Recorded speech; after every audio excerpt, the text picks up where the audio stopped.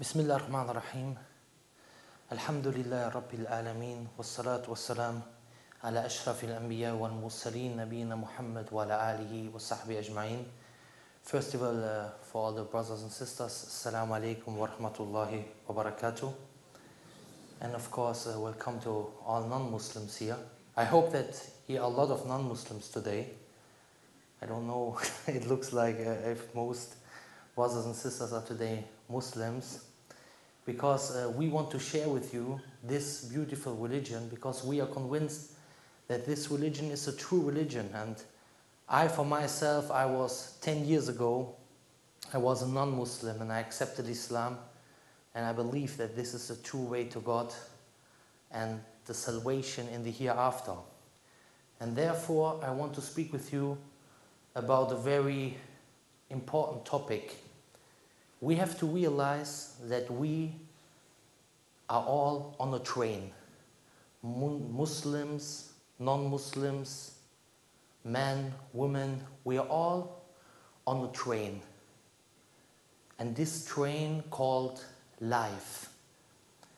And every single person on this train has one day to depart. He has to leave this train. He will see a sign where he has to depart, like cancer, heart attack, car accident, killed, or whatever. But every single person has to die. And of course, we all know this. And Allah, for example, mentioned this in a lot of verses in the Quran. For example, in Surah Al-Imran, that's the 3rd chapter of the Quran, in verse 185, he says, كُلُّ نَفْسٍ ذَائِقَةُ الْمَوْتِ. That means every soul will taste death. And in Surah Ar-Rahman, it's the 55th chapter, in verse 26, he says, كُلُّ مَنْ عَلَيْهَا فَانٍ. That means everyone on it, on the earth, will perish. And in Surah 56, verse 60, Allah says, إِنَّ كَدَرْنَ بَيْنَكُمُ الْمَوْتِ. That means we decreed death amongst you. And in Surah 62, verse 8, Allah says, قُلْ إِنَّ الْمَوْتَ الَّذِي تَفِرُونَ مِنْهُ فَإِنَّهُ مُلَقِيكُمْ. That means, speak, O Muhammad, say, rarely, the death which you are fleeing from, he will surely meet you. Now, we ask ourselves, is there any human being in the world who believes that he will never die? I mean, did you ever meet somebody who says, no, I will never die? Is anybody here? Maybe somebody here who says he will never die? I mean, I think maybe, of course, there are some people insane, but every human being who is not crazy, he knows that he will one day die. So we ask ourselves, why is Allah, why is God mentioning these verses and other verses, more verses, where he mentions and remembers us that we will die? Because we know for sure, and this is very important for every Muslim, we know for sure that Allah will never tell us something or inform us of something which is not beneficial for us, or which is not important for us, or which we don't need. Because Allah says in the Quran, in Surah Taha, the 20th chapter, verse 2, مَا أَنزَلْنَا عَلَيْكَ الْقُرْآنَ لِتَشْقَى. We did not send the Quran to you, Muhammad, that you be distressed, unhappy.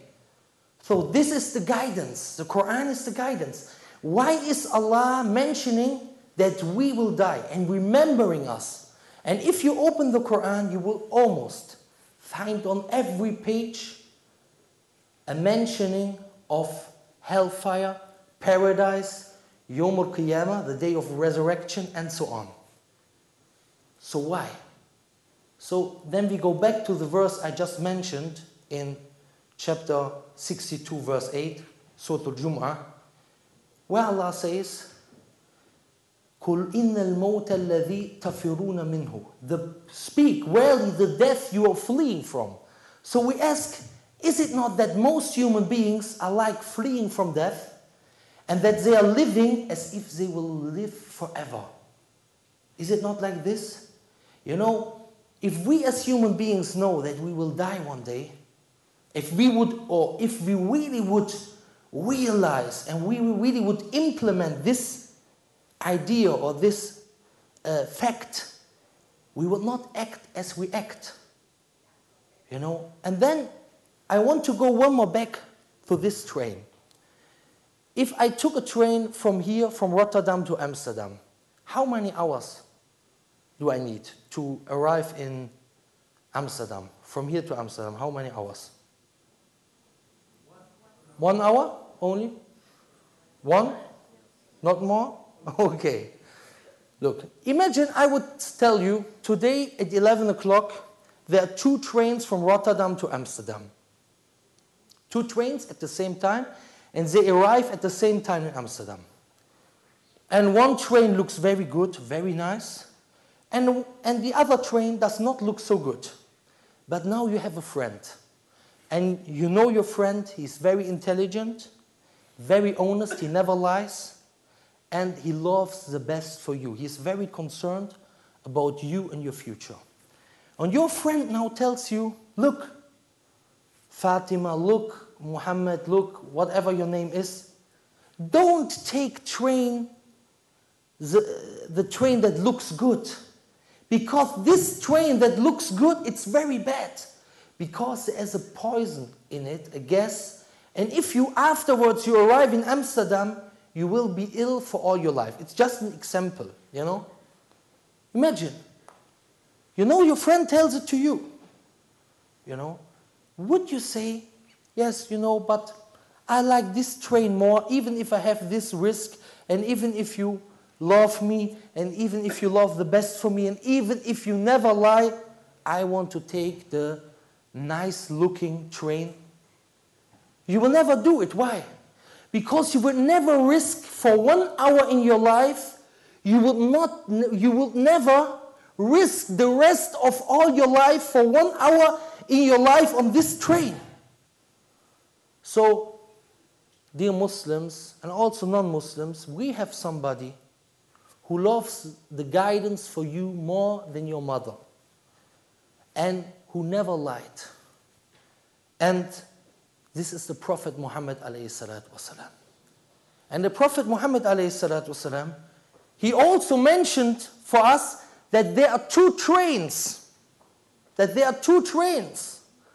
And he said, and in this hadith, he said, you know, not talking about the train, but, you know, it's an example. He says, حُجِبَتْ الْجَنَّةُ بِالْمَكَارِهِ وَحُجِبَتِ النَّارُ بِالشَّهَوَاتِ. That means the paradise is surrounded by the things that seem to us unliked, disliked.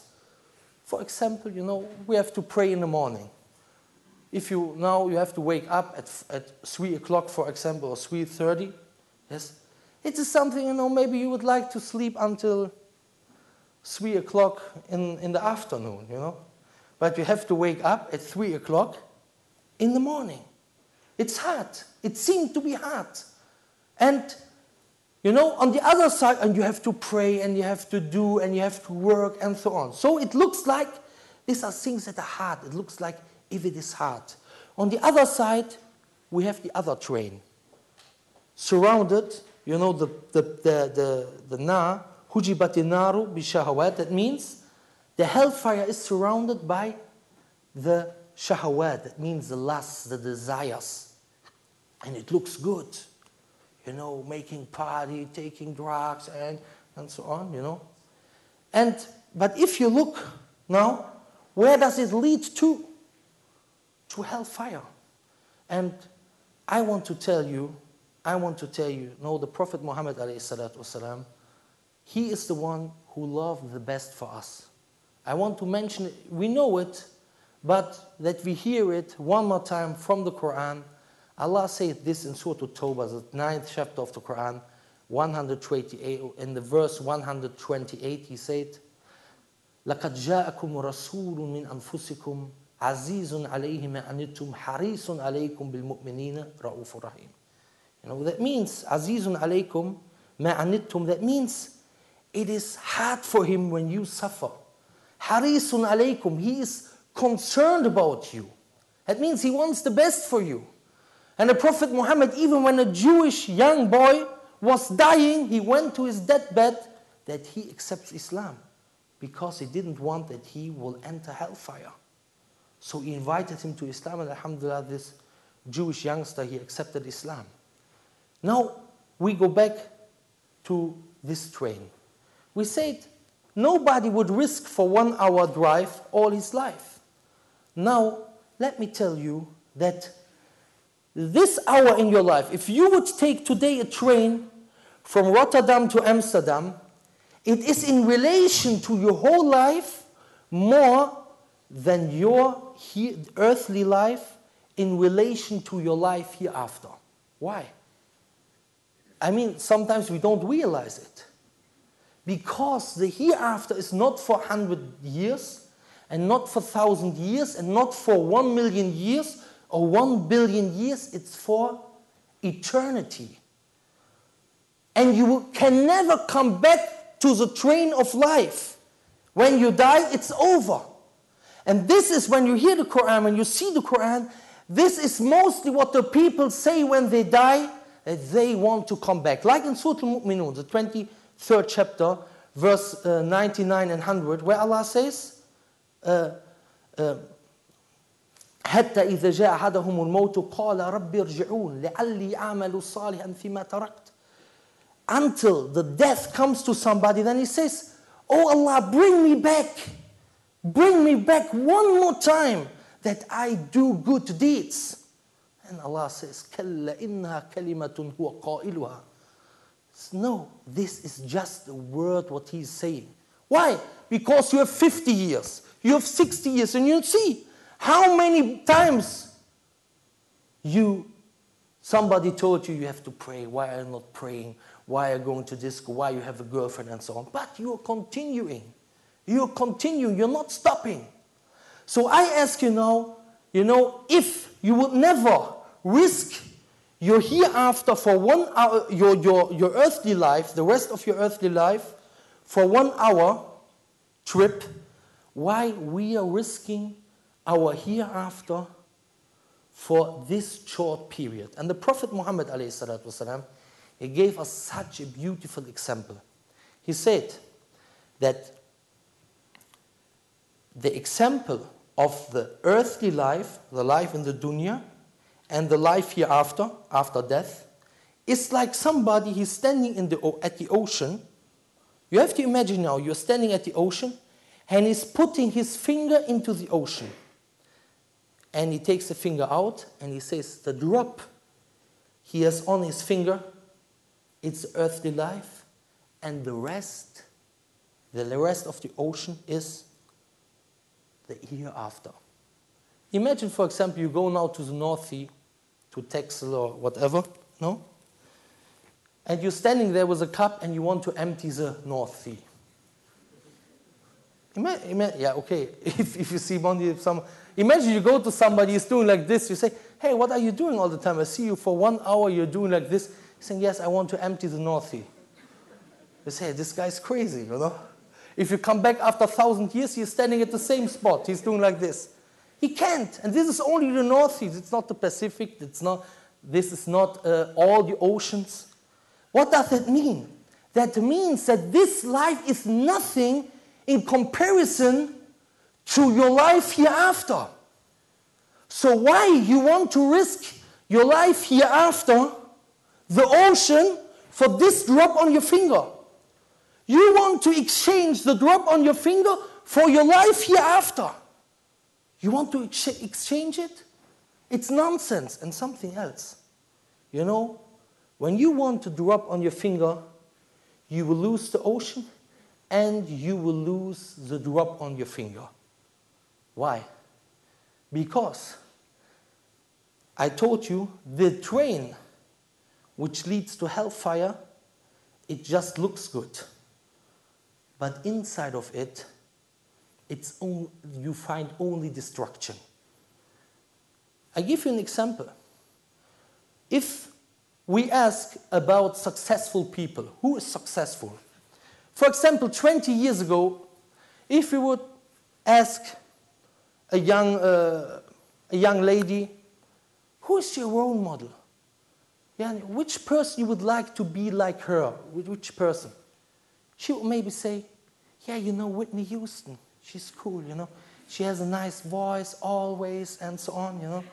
Bodyguard, yeah. And, you know, but then you look 20 years later, where's Whitney Houston? Addicted to heroin. And so you see so many superstars, they are like this.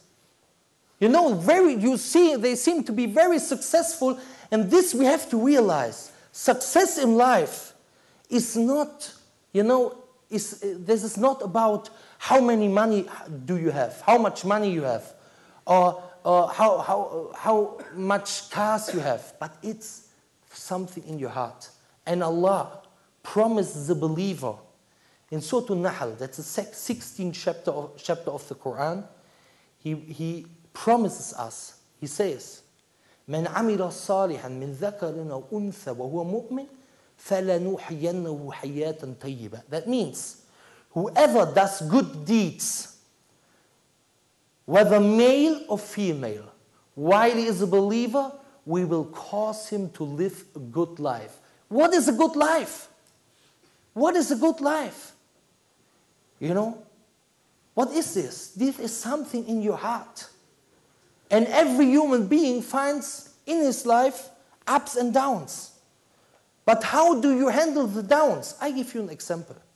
You know, there are people that are so rich and committing suicide. You know, in Germany, for example, all 48 minutes you have a suicide there. I think it's maybe in Holland not less, or I don't know, almost like this. How many people committing suicide? Why you have all this money and the people are living quite good according to our mind, house and money and eating, drink and so on. You know, but at the same time you find people, if you ask somebody, what would be the worst situation you could be in? What would he say? He will maybe say to be disabled, that I cannot walk and not do anything. You know, 1 year ago, almost 1 year ago, I visited a Moroccan brother in Germany in a hospital. He is around 30 years old, and he's lying in the bed with a beard, and he cannot move his hands, and he cannot move his legs. He has like a stick in his mouth where he can call the doctor.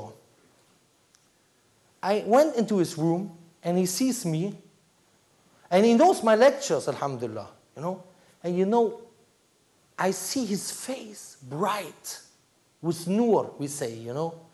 And he's smiling. And I ask him, how are you? You know what he says? Wie geht's? Alles klar? And he says, Alhamdulillah. Praise be to God. You know, even in this situation, he is not, you know, like losing hope. But he knows that Allah is testing him. And I know one guy, his child came to the world and was ill, and he cried out of joy because he said that the Prophet says, if Allah loves somebody, He will test him. And he said, maybe this is a sign that Allah loves me. You know? So what I want to say is that Islam gives you even hope in the worst situation. So, therefore I say, the Muslim has a happy life, and if he practices Islam, he gets the drop on the finger and the whole ocean. Alhamdulillah. So, when we think about this, that we all will die, and one of you or of us will be the next, maybe today, nobody here has a guarantee that he will live tomorrow. Nobody. Nobody. You know, because, I give you an example. A friend of mine, he was 24 years old. Alhamdulillah, practicing Muslim. And he was a sportsman, always playing football, running, and so on. One day, he came from football playing, and he said to his mother, he's Turkish, he said, I have some pain in my chest. And he said, I want to lay down a bit and sleep a bit. And he opened Quran. He heard Quran. He didn't open Kulthum or Shab Khalid or I don't know. What's else there, you know? Busta Rhymes, Bob Marley or whatever, you know? Loon. Fat Man Scoop, you know? This you know, yeah? Okay. It's a bit old. No, he opened Quran and he slept, and from this sleep, he never woke up. His heart did not beat anymore. So, you have not a guarantee, and I give you, if you want the Iman kick for the Muslims, go today to YouTube. I think most of you know YouTube, right? Okay. Go to YouTube and put in deadly accidents. Deadly accident, look what happens. Somebody goes on the street, and a car comes. Somebody is driving with his car on the highway. Suddenly, on the other line, a truck comes over to him and hits him. What can you do? Today you go back to your house, maybe you are driving at the green light and a truck comes from the left side and hits you because he didn't see the red light. You never know. So if we realize this will help us, and this is important for us, first of all, that we make more good deeds. And secondly, that we do less bad deeds. And thirdly, that, you know, the remembrance of death is something which softens the heart. And fourth, it gives you more ikhlas, sincerity in your deeds, because you think about your aim. You know you're only living for a short moment. It's only a short moment, it's nothing. And then you are satisfied with less. You are satisfied with less because you know, I don't need this stuff. I don't need to be the best and to have most cars and you know, why there is so much crime? Because people, they want the fast success. Yeah, I need a bit of money here and a bit, no? So he takes it. So when we, as Muslims, we have this feeling that we know we are not from this world. Allah created for us the hereafter. This world is just a test. You know, we would be the people with the less criminal rate. But unfortunately, especially here in Europe, you know, you see how the Muslims act. You know this Geert Wilders, you know, he's always saying, yeah, look, the Muslims, how they're acting, they're saying like this and that. Yes, but you know, the problem is, in this, you know, in some things he's right. That really a lot of Muslims are behaving very bad.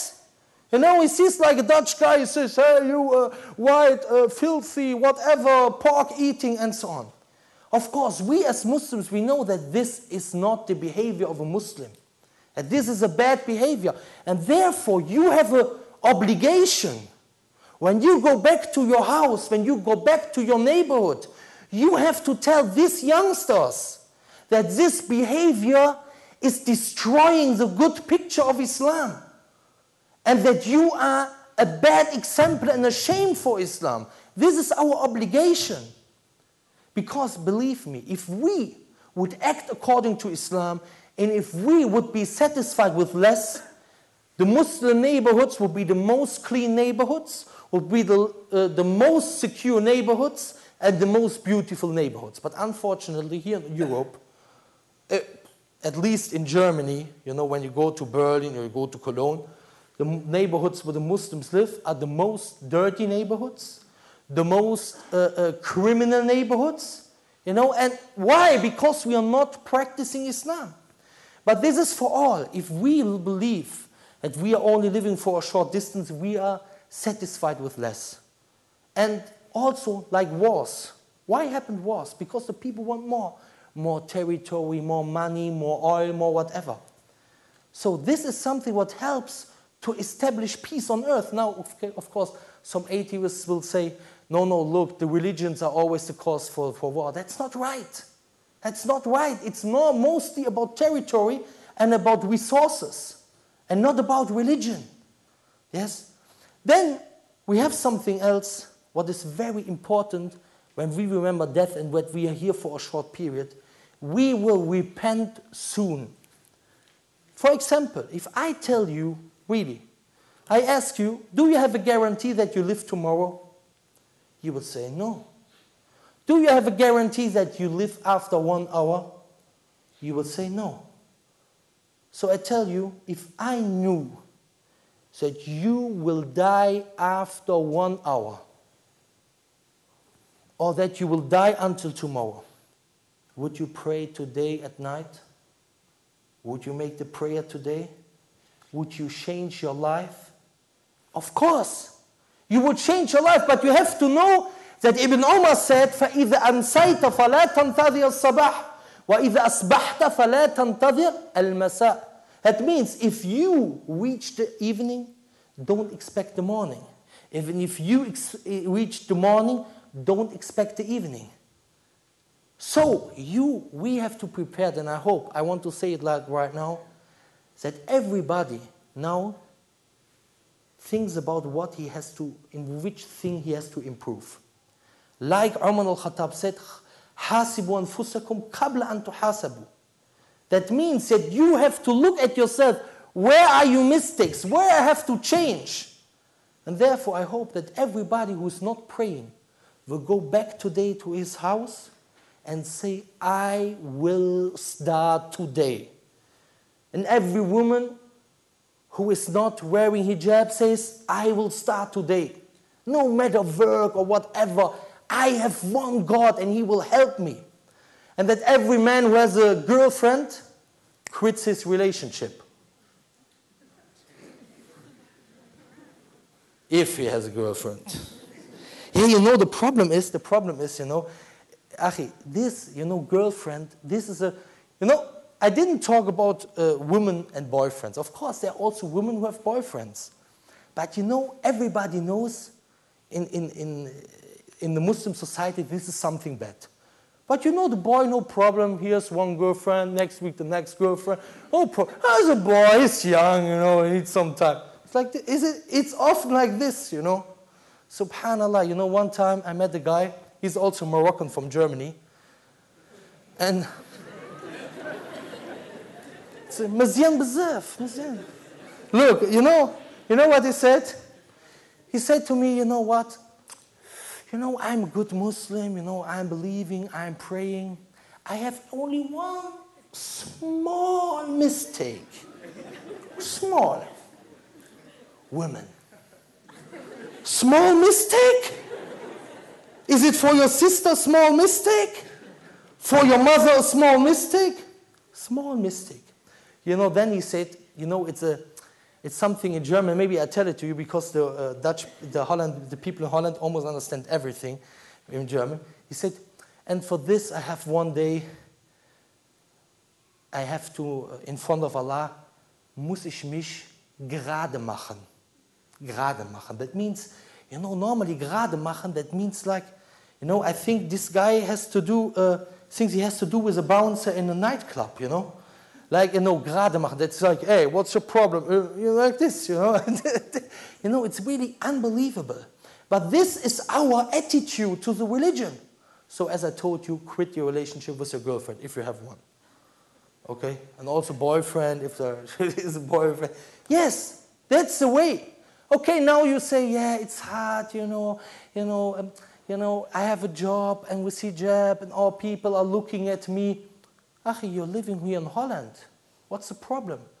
In Germany, really, I realized the difference. I was yesterday in Ramon, today in Rotterdam. When I go in Germany like this, everybody's looking like this. Here, you go to a gas station. First people think, oh, what's that? What is this? And you go and say, not salam alaikum, yes, golden Abend, or you say, good evening, yes, how much this, that, yeah, thank you. Then you say, oh yeah, this guy's guy, you know. In Germany, when you go like this, not all, of course, you know, but you think, he's so nice because he has another plan, you know. He's why he's so nice, you know. Yeah, you're living here, no problem, alhamdulillah. Look, you know, this is our advantage. Therefore, we have to change ourselves today. Now I give you something else. How many minutes left? Because I want to give you something else. The importance of remembering hereafter. 15. Very good, no problem.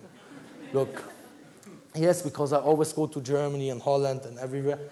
Look, if we think about the verse in the Quran about the hereafter, or I come with another example. If you go to school or to university, yes, who is the best teacher for you? Or if you're playing soccer, football, who is the best trainer?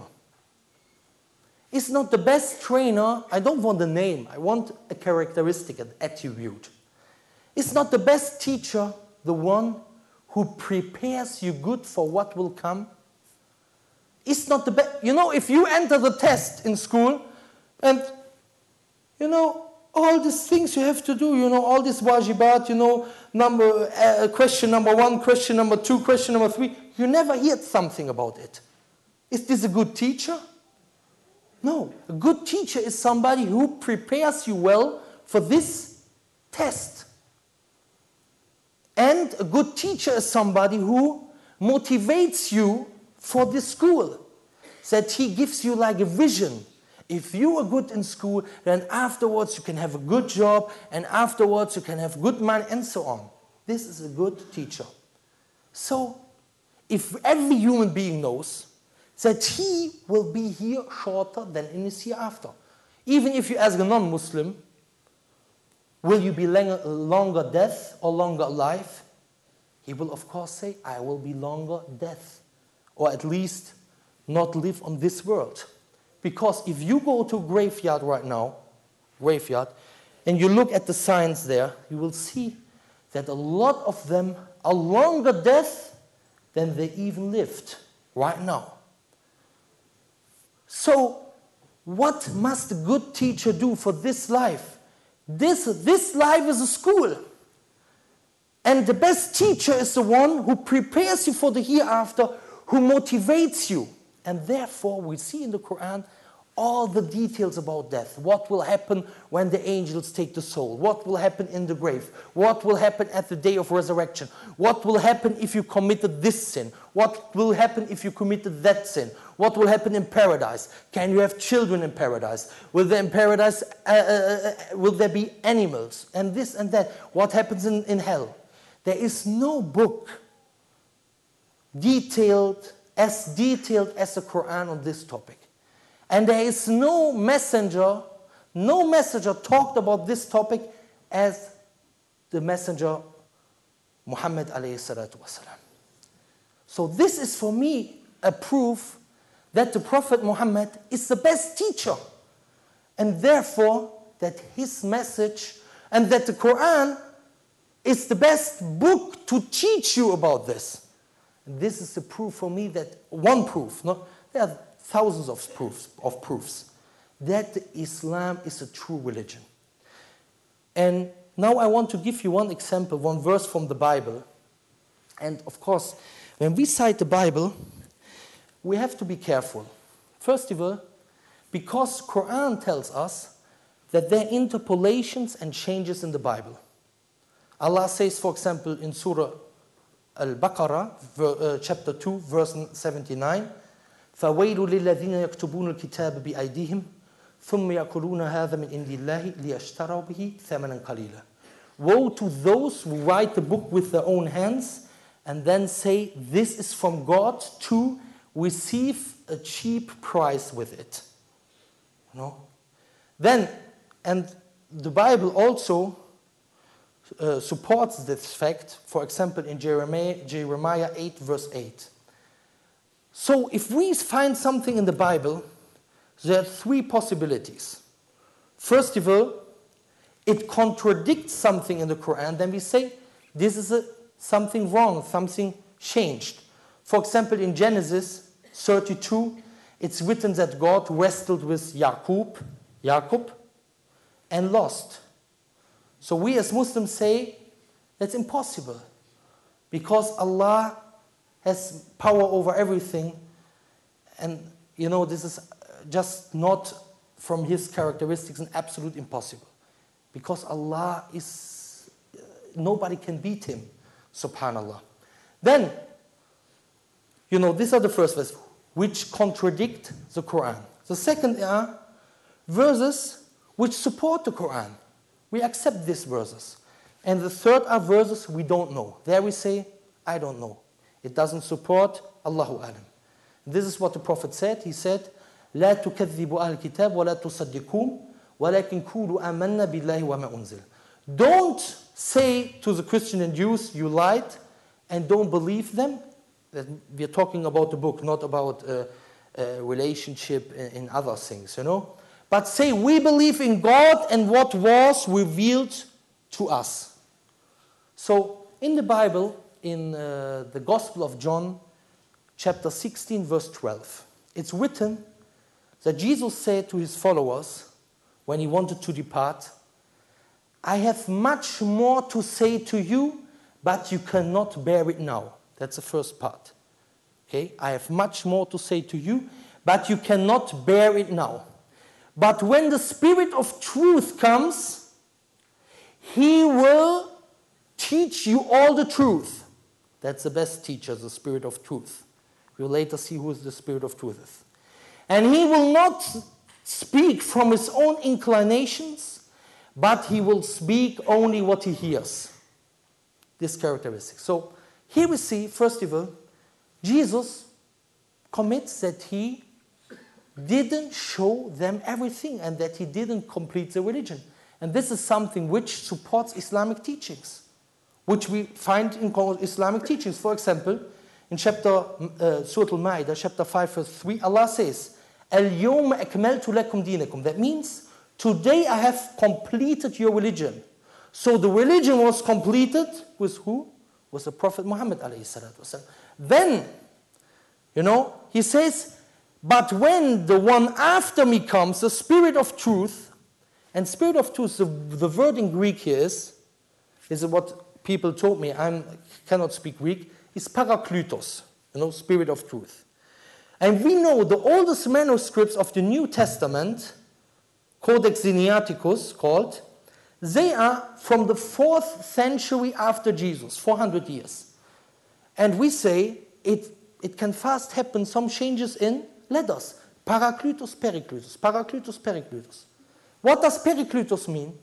Perikletos means somebody who is praised and who praises a lot. And what does this mean in Arabic? What does mean somebody who is praised? What is this in Arabic? Muhammad. And who is somebody who praises a lot in Arabic? Ahmed. And these are both names of the Prophet Muhammad alayhi salatu wasalam. And Allah says in the Quran, in Surah Al-Saf, chapter 61, verse 6, that Jesus said, وَمُبَشِّرًا بِرَسُولِ يَأْتِ مِنْ بَعْدِ اسْمُ أَحْمَدٍ. And giving glad tidings, that Jesus giving glad tidings, of a messenger who comes after me, and his name will be Ahmed. So this is, subhanallah. Then we go, what does he say afterwards? And he will not speak from his own inclinations, but he will speak what he hears. What do we find in chapter 53, verse 3 and 4? وَمَا يَنْتِقُ عَنِ الْهَوَىٰ إِنْ هُوَ إِلَى وَحْيٌ يُوحَىٰ. He does not speak, Muhammad does not speak from his own inclinations and desires, but what he says is a revealed revelation. So I say, these details in the Bible, these details in the Quran are supporting evidence that Islam is a true religion. And therefore, we shouldn't use it. Then the third thing, why it's so important to know these verses about hellfire, about paradise, is, you know, in the da'wah, if we want to invite to Islam. And I want first to say something. You know, I'm very happy to be here today with you and to share with you some of my limited knowledge. But I also want that we all improve. You know, normally you should use these opportunities to invite people to Islam. You have to ask yourself, you know, did you ask, for example, your neighbor, your classmate, your friend, your whatever?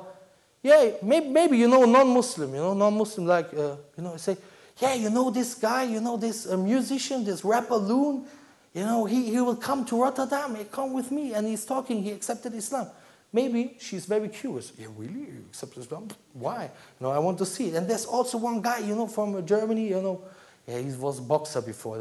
Better don't say it. Then they say, yeah, boxer, yeah. Too much hits, you know. Too much hits. Yeah. Look, so leave it with Loon, inshallah. You know. Look, but this is our opportunity. We have to spread this message. We believe that one who dies without Islam will go to hellfire.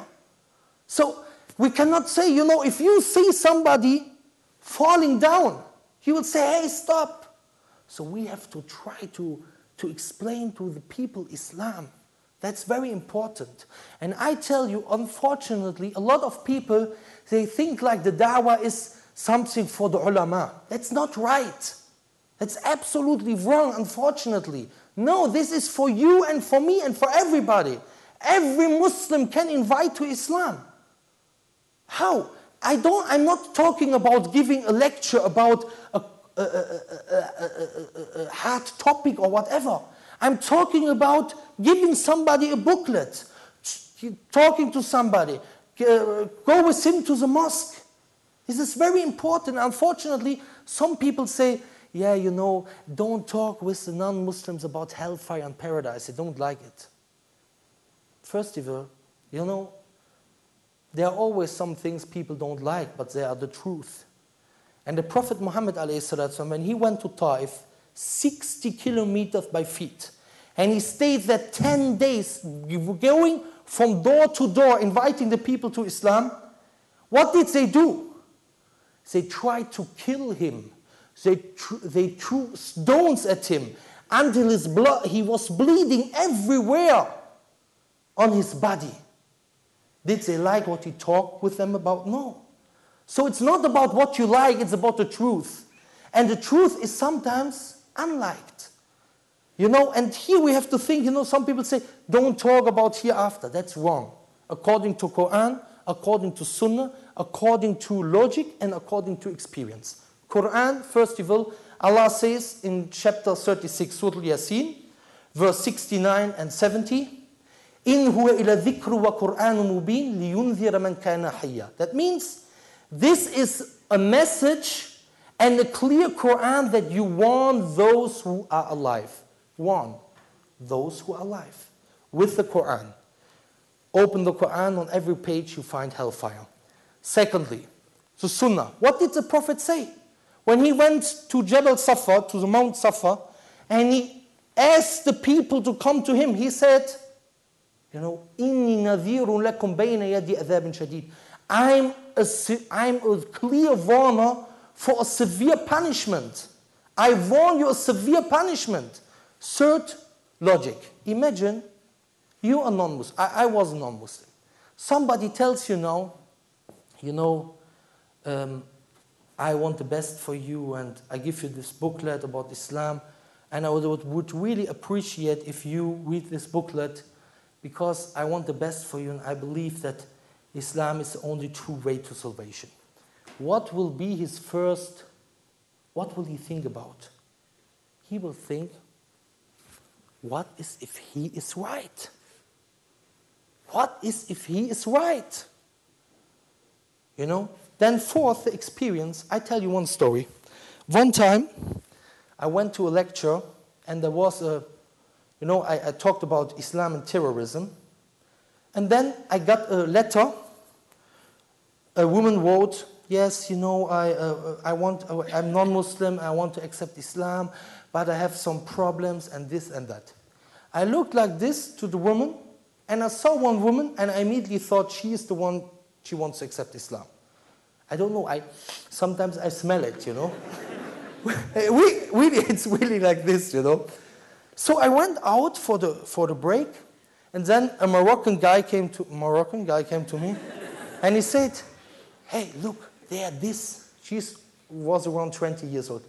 You know, this 20-year-old girl, she is very close to Islam. You know, you have just to talk to her.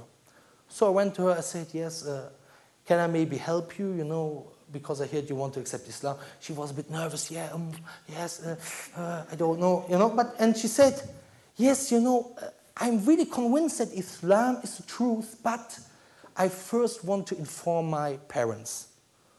So I said, first of all, it's no condition to inform your parents. And do you think you go to your parents and say, yeah, mama, daddy, mommy, I want to accept Islam. They say, oh, that's nice, man. Here you get a hijab, very good. And maybe in your car you can wear it. You know? No. They will say, what? You want to accept Islam? All these criminals, terrorists, and whatever. Okay. She left. You know, she left. Yeah, you're right. You know? So she said, yes, but, you know, I don't want to make any mistakes because, you know, I don't know how to pray and so on. I said, look, you have first to take the first step. You know, it's like a baby. A baby, you cannot take a baby and it jumps trampoline, you know. It's trampoline. It's impossible. The baby has first to go like this and, you know, and first it has to sit, then it has to go like this, and then it runs a bit and falls down, and then you can make a marathon with the baby sometimes, you know. So you have first to take the first step, accept Islam. There's nothing between you and Islam. But if you go out and you die, then you will be in hellfire. So she accepted Islam, alhamdulillah. Afterwards, she told us a story how she accepted Islam. Look, unbelievable. She was in the disco, nightclub, you know, dancing. And they came in the nightclub, and she met in the nightclub a Moroccan youngster. It's a brother of him. It's his brother, you know. And she drank a bit alcohol, normal, you know. It's normal in Germany and Holland, and you know. And she didn't know how to come back to her home. So she asked this Moroccan guy, can you maybe bring me to my house? You know, I don't know, I have no car, my friends went, left, and so on. He said, okay, no problem. So in the car, they talked about Islam. MashaAllah. Better than nothing, right? And he said, you know, and then he said, yes, you know, I don't drink alcohol, I'm a Muslim. MashaAllah. Better than nothing, you know, okay, you're in the disco, but you don't drink alcohol. Better than nothing, you know. So then he said, and we believe that those who die without accepting Islam will go for eternity to hellfire. You know what she said? I don't want to go to hellfire.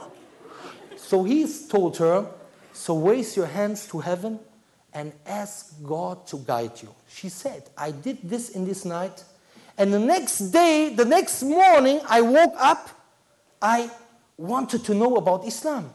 I had not the phone number of this guy, nothing. I didn't know, where do I get information from?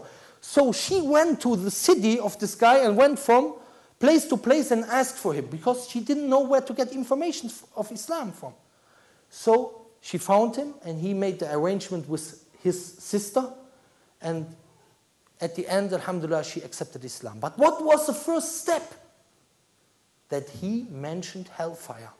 Another friend of mine, you know, he read a book, he's an engineer in Germany, he read a book about hellfire, and it just entered his heart that this is the truth, you know.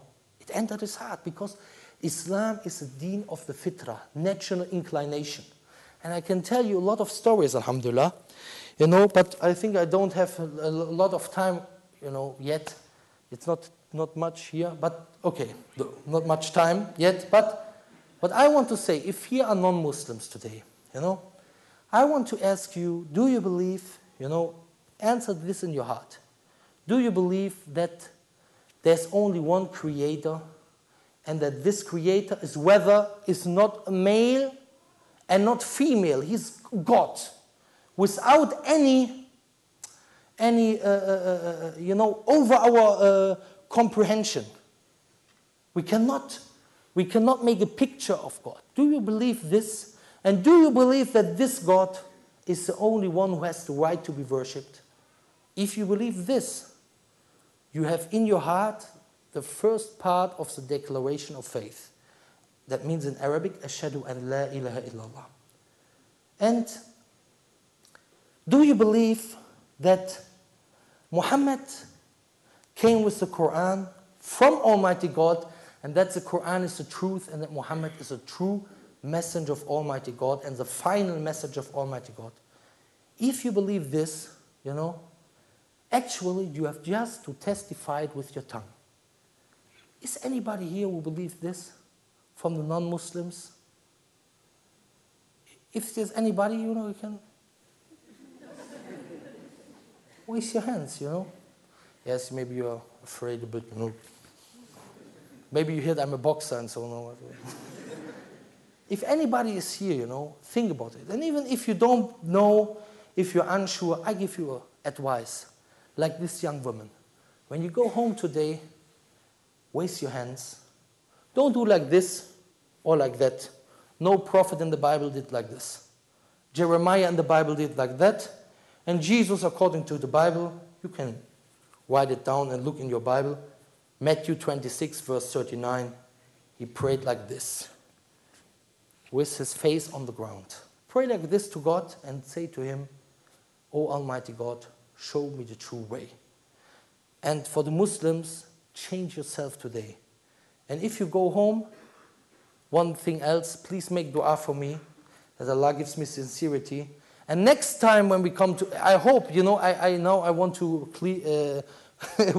work a bit here in the Netherlands, inshallah. I hope that you all bring one non-Muslim with you to such events, inshallah. Because this is important. We love the best for the people, and we have an obligation. We have an obligation to spread this religion. That's my words. Everything what was right was from Allah alone, and everything what was wrong was from my soul and from shaitan. Therefore I say, Subhanaka wa bihamdik, ashhadu an la ilaha illa ant, astaghfiruka wa atubu ilayk. And peace. Assalamu alaikum wa rahmatullahi wa barakatuh.